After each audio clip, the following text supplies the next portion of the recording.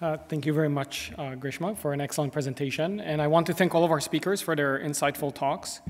We are now going to explore some additional topics through a conversation with the speakers. Audience questions have been coming in throughout, and I will interleave these questions with my own. Many of the questions reflect similar themes, so I'm going to try to pull these together into some key questions. But let's start with the first question. Earlier this week, the Intergovernmental Panel on Climate Change released its Working Group 2 report titled Climate Change 2022, Impacts, Adaptation, and Vulnerability. One of the key takeaways from the report is that the harmful effects of climate change from global to personal scales may be accumulating faster than our ability to adapt. So given the content and urgency of the report, I would like to ask you, our speakers, if you can each briefly share with us something that you found particularly striking in this new report. And let's start with Jisung and go down the line. Sure.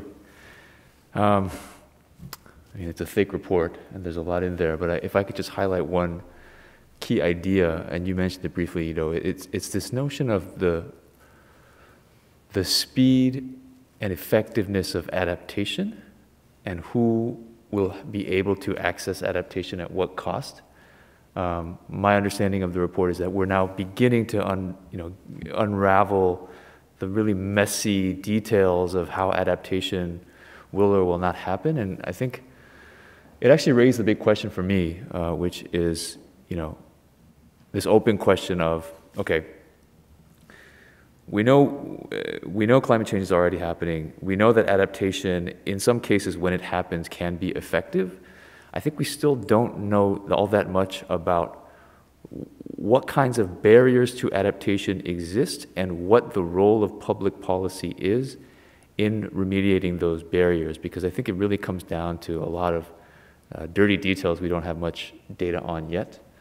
But at a high level, it is interesting to me, given the evolution of IPCC reports over time, just how much it has gone from adaptation as something we really don't want to think about too squarely, because mitigation is so essential, to this fundamental recognition that we have to do both at the same time.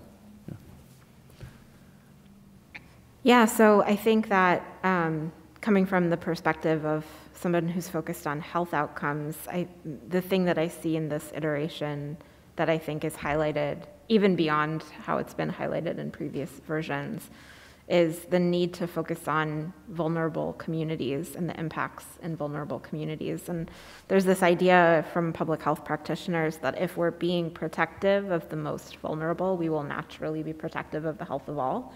And I think that gets really highlighted in this iteration in a way that is sharper and clearer, while at the same time underscoring all of the different health pathways through which climate change is impacting our health now and will in the future, that we still need to study, some of which have been highlighted here today as well. For me, this report was sad because it highlighted how much worse things are getting. But deep in the report, I also found some hope in that the panel basically reported we know what to do. It is now the political will to make it happen. But we have basically everything we need to start making massive improvements in adaptations. And so I'm hoping it's kind of a call to arms. For me, this report really highlighted the urgency in deploying solutions, not just developing them.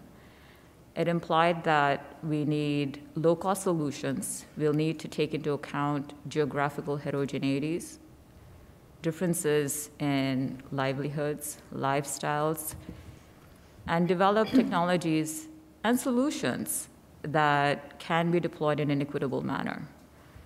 At a personal level, it made me think more deeply about possible inequities in some of the solutions that we as a society might contribute to in an unexpected manner if we deploy some of these carbon capture, utilization, storage technologies. What can be done to actually prevent those inequalities from arising? how can we deploy some of the technologies that we talked about in a manner that is fair and equitable?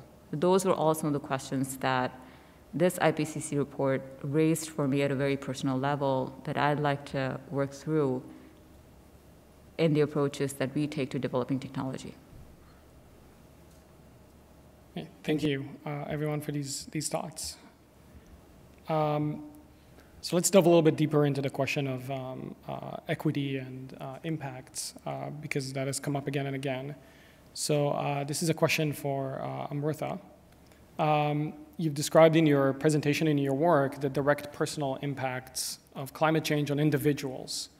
Do you think that climate change communication that is focused on individual impacts in addition to the global scale should play an important role in precipitating action on climate change? And if so, what are some effective strategies in your opinion? Yeah, I think that's a really great question. And in my experience, people understand that the climate is impacting them and it's impacting their health. They may not talk about it in the same ways that we as academics talk about it, but they know that something is happening, something is changing. The change might be in their neighborhood, it might be in their community, it might be in their city, it might be in their country or across the world. Whatever scale it's happening at, people are aware that it's happening and they are aware of the health impacts. So I think that messaging that is particularly effective seeks to not just prescriptively tell people that this is what they should care about, but ask them what they do care about and talk to them about the ways in which climate is intersectional across all of these different important things, the economics, the lifestyle factors, the vulnerable communities, the existing health conditions, and the exacerbation of those existing health conditions. Some sense of immediacy, I think, is also needed. I think in my experience, the idea of climate change and the impacts of climate change has really evolved from this theoretical thing that's happening in the future to something that's happening now and is already having impacts now. And I think that if we can change it to those terms, we can start to say it's not just a hypothetical thing that will happen in the future. It's something where we understand, there are impacts now. And, as Joan was mentioning before about the IPCC report, we also know some of the ways in which we can implement some solutions. And then the other thing that I would say is, again, understanding and characterizing what individuals prioritize for themselves, I think, is a really helpful way to strategize and to message. Different communities are going to face different impacts. It's not that the climate is going to uniformly cause heat waves in every single place. Some places might be heat waves, some places might be hurricanes or storms, some places might be power outages, some places might be flooding or drought, wildfires. There's so many different ways in which the climate is tied into all of these events. So understanding what communities care about and what individuals care about, and then targeting messaging to those particular issues and to the solutions to those particular issues, I think, is really important. Thank you. And I want to continue kind of along the same theme, and this is a question for Joan. So as we've seen with the ongoing COVID-19 pandemic and other previous examples, global crises tend to exacerbate underlying disparities and inequalities, and it seems clear from all of your presentations that climate change is no different. At the same time, climate change research highlights the interconnectedness of impacts across the globe. And so my question is, do you think that this interconnectedness provides us with an opportunity to improve global equity through climate policies? And again, if so, what are some effective policies or approaches that you can think about? This person read my paper that says opportunity for equity, so it's the perfect question. I absolutely think we're coming up on this time where we have opportunity upon opportunity to make decisions that improve equity. We know historically environmental exposures have not been evenly distributed. So we have problems like power plants sited disproportionately in communities of color in the United States. But we're going to go through a huge energy transition. So can we make energy policy take equity into account? Some of the work I've done has been around thinking about looking at characteristics in terms of emissions at coal-fired power plants and other polluting facilities and the composition of people living around them, such that we can prioritize which plants we take offline first to reduce inequities in exposure and hopefully reduce disparities in health that have been really highlighted during this pandemic. So that's just one example, but I think in all facets of our society, we're going to have big changes occurring. And I do think those will all provide opportunities. And so we need to push equity to be part of those policies. Thank you. A question for Greeshma. You mentioned a cost of about $100 per ton for removal. And is this accessible in terms of cost only in countries like the US and other wealthy countries, or do you think that this can be accessible globally to ensure that we really have this process running across the world? That's an excellent question. So I would say the number that I quoted was based on discussions with some program managers within the US Department of Energy. So that is really coming specifically from looking very intentionally at some of the technologies that are currently being developed for deploying carbon removal at scale. And the US is leading, I would say, is among the leading nations in this particular research area. Having said that, I think there are tremendous opportunities in developing countries for synergistic integration of carbon removal with the economic practices they engage in. What do I mean by that? So there are ways to enhance soil carbon without needing to go up to $100 per ton of CO2 removed. There are practices that can be implemented in the way we dispose our waste, in the way we consume energy, in the way we, harness our transportation services that can continue to drive CO2 emissions down. In terms of CO2 emissions removed, I think some of the easiest approaches that can be implemented are around afforestation and deforestation. The challenge, though, is with quantification. If we were to plant a tree, how fast is it going to grow? How many trees are we planting? What kind of quantification metrics can we get around that? I think those are some of the challenges we need to resolve if we actually need to start quantifying how much carbon removal we are able to realize and to get investment in these technologies. Thank you. Question for Jisung. So you talked about the issue of the impacts on learning and on worker safety in terms of heat. At least in the context of learning, one possibility, of course, is installing air conditioners, but that has somewhat of a negative feedback loop. Totally. So how do we think about that? How do we think about those kind of short-term versus long-term solutions as they interact with adaptation? Yeah, that's a great question. I don't mean to be coy, but that's a question that I'm hoping that we can all help each other to answer, because I don't have a good answer to be honest. I can attempt one, because it does keep me up at night a little bit. So you sort of laid it out, right? We're beginning to see compelling evidence that air conditioning and other cooling measures, but in particular air conditioning, can be very effective at blunting the health or learning or labor-related consequences of extreme heat. But air conditioning on current electricity grids adds to carbon emissions. Okay, I've told you the obvious, but and my understanding is that it is a growing share of carbon emissions, especially as middle-income countries, developing and middle-income countries in the world. I'm thinking, India, China, where there's not good data, but the available data suggests, air conditioning penetration is well below, 20 or 30% of households. As these households become, relative to where they used to be wealthier, they will demand these services because they are life-saving in many cases.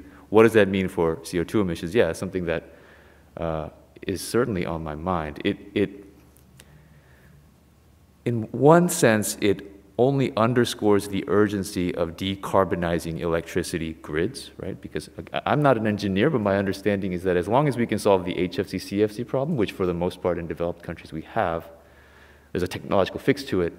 There's nothing inherent to air conditioning that should lead to greenhouse gas emissions if the electricity is being sourced from renewable energies. And so obviously to tell, the Indian government, okay, you can add as many ACs as you want as long as it comes from renewables. That's a bogus proposition, but in some ways it just underscores to me the urgency of getting mitigation fast, because adaptation, to your earlier question, is going to happen. The private market is going to send signals toward adaptation whether we like it or not, right? And that will drive up emissions if it is from an electricity base that is not sufficiently decarbonized.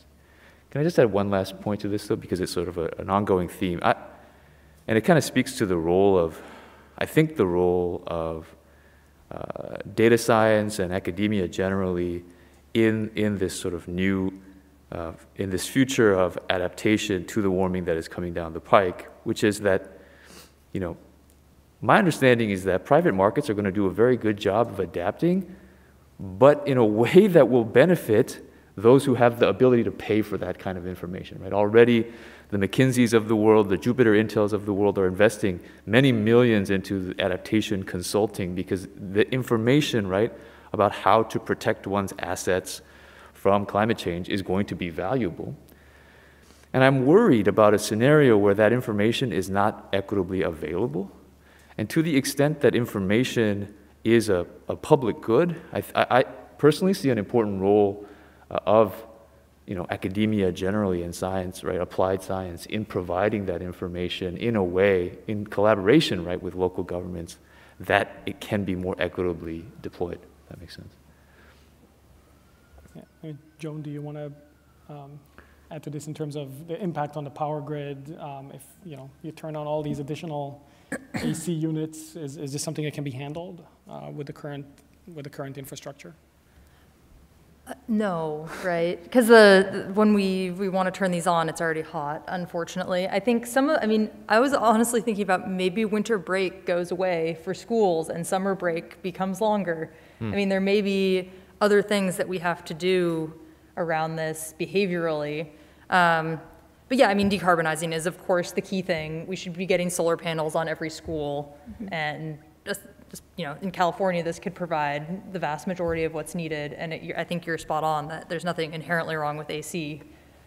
So that's my 2 cents. So we're going to go back to some of these topics and pull on them a bit more, but I wanted to kind of switch gears for a moment and ask a question that's a bit more personal. And I want to ask it again of all of you. So climate change is one of, if not the most severe problem that's facing the planet and humanity. And there is survey after survey of young people in particular find that the majority of respondents feel extremely worried about climate change, that they find that they state that it negatively impacts their daily lives and their mental health. Similarly, just a few days ago, the New York Times ran an article about a trio of climate scientists who are calling for a moratorium on climate change research as a, quote, means to expose and renegotiate the broken science society contract. So this leads me to wonder, what is it like for you as young researchers working in this area on a topic that's generating such an emotional impact? How do you or can you compartmentalize your work and your personal feelings about this? And maybe we'll start with Greeshma. I think that's an excellent question. More than 10 years ago when I started working on my PhD, people looked at me and they said, "You're working on that?"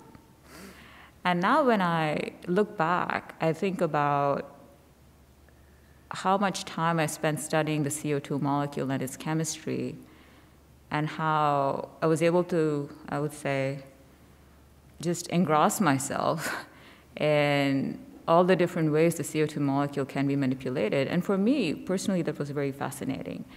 And now, as a faculty member, and having the agency to make this contribution, I really regard it as a privilege, if you would. And so I would say that it's not so much of a burden. I think I approach it from the perspective of making a contribution and deriving a lot of satisfaction from being able to probe some of the science and develop new technologies. Whether they get scaled up or not, I think is really dependent on market factors. But I think being able to contribute to what is needed in society in a timely manner, and also having the opportunity to train students, to address this emerging challenge is really a privilege, and I'm grateful for it. And I understand that this is a great source of anguish for many, many communities. And that is also one of the factors that drives us to do what we do. I guess I would say my always low level of anxiety makes it really easy to get out of bed in the morning and go to work. So it's definitely hard. I don't have a great solution to this, but it definitely serves as an amazing motivator to keep going and keep pulling more students in, keep working on interdisciplinary collaborations that we're going to need to make the change that has to happen. It's, you know, there's no real other option than to keep working on this and continue growing the team that's working on this crisis, because that's the only way we're going to get out of it in a world that we recognize. So, yeah, it's hard. I teach at Columbia the Masters of Public Health core, which all 600 of our students take, and probably 50 of them email me after the climate change lecture, kind of asking for help and resources because it's so difficult to deal with the content that we're covering. And this year I thought I made it much more positive. But apparently, you know, this is something that we're all going to grapple with as a society. So I don't know that we're coping, but we're going to have to keep working together to cope and move forward. Yeah, listening to the other two speakers that have talked about this before me, I was trying to think of a time when I wasn't aware of the fact that climate change was an issue, and I can't really remember that. I feel like I've grown up in a generation that has always known that climate change is a problem, and it's a problem that we are going to have to be the ones to start fixing because nobody before us did. So if we put that as, you know, one of the problems that we have to grapple with as individuals and as a society, I mean, on the one hand, right, it's kind of a downer, but on the other hand, what an opportunity to contribute to our society and to our planet, like getting the expertise in this area, being able to contribute, joining this fantastic cohort of individuals who have similarly been interested in this issue and in this topic and who have received training in order to bring together this collective skill set to try and address this problem that fundamentally needs to be addressed. It's not can we do it, it is we must do it and we must figure out how. And so let's get all of the best and brightest minds together. And, you know, one of the best pieces of advice that I got from one of the senior members of my research group many, many years ago was, in academia, things happen on long time scales, so any sense of drama that you have around the publication that you're putting together is entirely self-manufactured. And in some sense, I do believe that that might be the case, right? Academia does operate on long lag times, so I put in a paper now for consideration and it maybe gets published in a year from now or 18 months from now. But at the same time, there is this sense of urgency that we have because we're all aware that we need to start moving forward with implementing solutions to climate change. And so, yeah, I guess the other thing that I'll say that Joan already said really well is that it's easy to get up and go to work every day because this is what motivates me and this is what drives me. And I'm really lucky that I get to do it with a fantastic group of colleagues and collaborators who feel the same way. Yeah, I mean, what can I add? I'd like to echo this sentiment that there is a sense in which, as long as you are engaging in the good personal hygiene of not letting moral outrage or fear, drift into the territory of anxiety and worry, because worry is just not helpful. Period.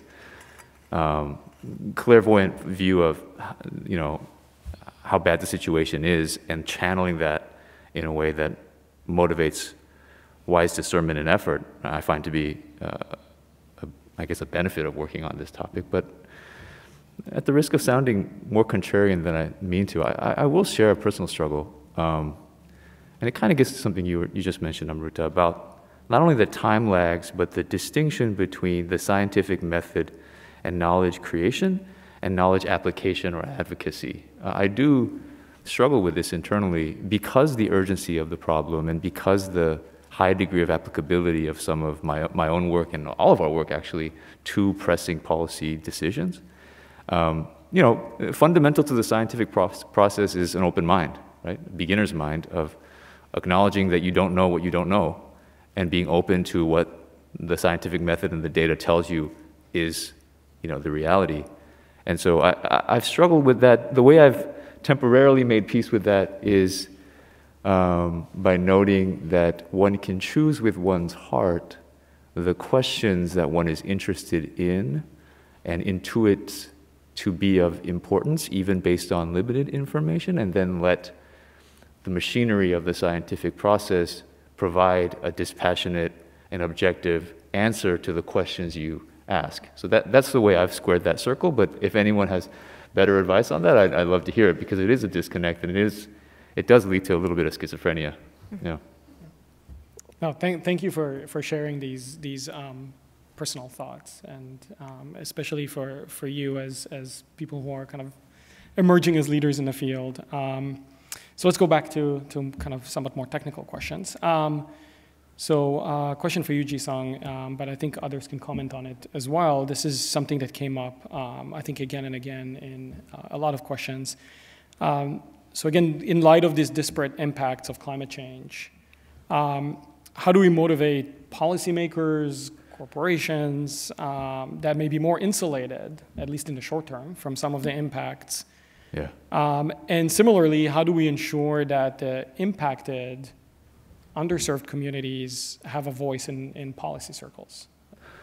It's a great question. I wish we had a political scientist on the panel. It kind of comes down to your theory of change, but let me give you my take on it. So I've been pleasantly surprised at what seems like a step change in public awareness of the immediacy of climate change's impacts, even among those who historically, you know, were, let's just say,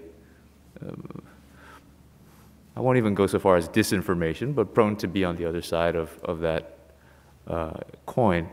I think, so there's a sense in which climate change is a global public good problem, and emissions reduced in one country is the same as emissions reduced in any other country. And so, you know, there's a global collective action piece to this, but it kind of comes down to local politics in terms of where the rubber meets the road in terms of emissions reducing policies. And there, I think it really does behoove you know, both academics and practitioners to apply the knowledge that we have in a way that messages locally, in ways that are effective at mobilizing politics locally, so that the action that is necessary can be taken, and what that looks like will vary, right? The United States has its own peculiarities when it comes to climate politics, and I think that has to be borne in mind in terms of, you know, messaging that, messaging our findings in a way that can actually lead to action. If I could, yes, please, maybe jump in on that. So having some experience on a different track, I guess, in the same vein, but focused more on the implementation of and adoption of plans that are specifically targeting the health impacts of climate. I think that this is a trend that we're seeing in a lot of different settings, a lot of different communities. You know, the ones that I have the most experience with are heat action plans. But I think that, you know, the city of Boston has a climate adaptation plan that incorporates all sorts of different components, from renewable energy to green building design, sustainable infrastructure, prevention of flooding at the waterfront, and, you know, we've become involved with local communities in the Mystic River watershed to try and identify some of the issues that residents in these communities care about. I think that there are a couple of different things that I just wanted to point out on this point, specific to the health side, which is that, you know, when we're trying to implement these policies, it's been my experience that we have to be really pragmatic and very realistic about the targets that are being proposed as parts of these plans. You know, I had the experience, it was kind of a surreal experience of taking my epidemiologic study into the office of a municipal planner and having them say, you must be joking, we can't declare a heat wave at this temperature because every single day in the summer will be declared a heat wave. So the message is going to be lost. So you really have to do the study, do the data science, and maybe this goes back to an earlier point as well. We do that, and we're kind of agnostic. We're presenting the results as they come to us. But then it's up to the policymakers and the communities themselves to take that information and to implement it in the way that makes the most sense for them. And then the other thing that I will mention too is that as a part of the development of these heat adaptation plans, there's recommendations that can be made based on what we understand are the best practices. So, the example that I have is in New York, they say go to a cooling center, go to an air-conditioned building such as a mall or a movie theater. You can't tell people in India to go to a mall or a movie theater during a heat wave. You have to come up with the local solutions that are the translation of these best practices to, again, the way that makes the most sense for the communities where it's meant to be implemented. Yeah, Joan. Yeah, I just wanted to piggyback on this idea of getting policymakers involved much earlier when it comes to climate and health studies or climate and studies. We just experienced this with oil and gas wells in California. I'm on a panel to try to protect public health, and basically none of the studies that have been done are very useful because of the way they want to protect public health, and we haven't studied it in a way that's helpful for policymaking. And so getting that done early on, I think, is super helpful. Mm-hmm. I wanted to also mention, related to disparities, there's examples already of ways that disparities have been addressed through climate policy. So California's cap and trade bill actually allocates portions of its profits to communities identified by Cal EnviroScreen, which is this environmental justice screening tool that identifies disadvantaged communities in the state along several lines, environmental, sociodemographic. And so these communities actually benefit from cap and trade in California. And so this is the sort of thing that we can embed in climate policy. And then I also just lastly wanted to mention communities and what local communities can do. I mean, one big thing is vote. And so we need to get more people registered to vote. We need to have voting lines drawn that make sense. But as just a quick anecdote, in a study we found in California about California super emitters, so these are point sources of pollution that emit disproportionate amounts of methane. We found that as the proportion of people living near these, as the proportion of people voting increased at the census tract level in California, rates of having a super emitter nearby went way down. And so we see that when people vote, they can actually change their local community. So, thanks. Thank you. Greeshma, I think this is probably a question that should go to you. So extreme temperatures, we talked about the damage on health to people, but also damage infrastructure, transportation, bridges, the power grid. As we're thinking about building up infrastructure to decarbonize, along with all of this existing infrastructure, are we keeping up with the rate of change of temperatures and the overall rising temperatures? That's a great question. I think as we look to the future, it's important to incorporate the impact of a changing climate into design. And when I say design, it's design of everything, right? It can go into the design of my cell phone. What is the sustainability of the materials that go into my phone? Can go into the design of this bottle that's right here. Is this plastic biodegradable? What is the lifetime of this plastic? How do I come up with the material schemes? How do I design it so it's environmentally more benign? To thinking about how we build infrastructure.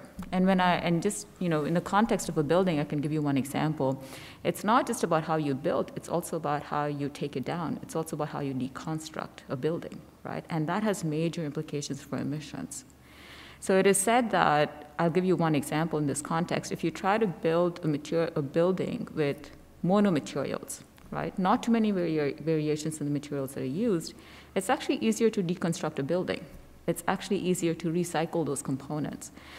So I think climate awareness, particularly increasing levels of climate awareness and climate consciousness, needs to permeate every single aspect of our life.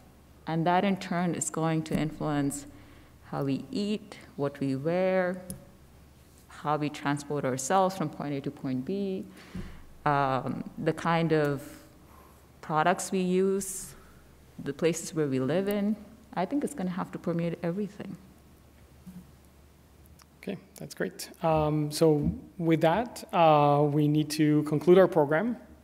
I want first and foremost to thank all of our speakers for their important and fascinating presentations, which really, I think, expanded our way of thinking about the science and the impacts of climate change on individuals, on communities, on societies, and on the planet as a whole. Thank you as well to our in-person and virtual audiences for excellent questions. Today's program has been recorded and will be posted on the Radcliffe website in about a week. For information about upcoming Radcliffe virtual programs, including next week's science lecture with Dr. Timnit Gebru on artificial intelligence and equity, or to see videos of past events, please visit www.radcliffe.harvard.edu. Thank you again for joining us today, and take care.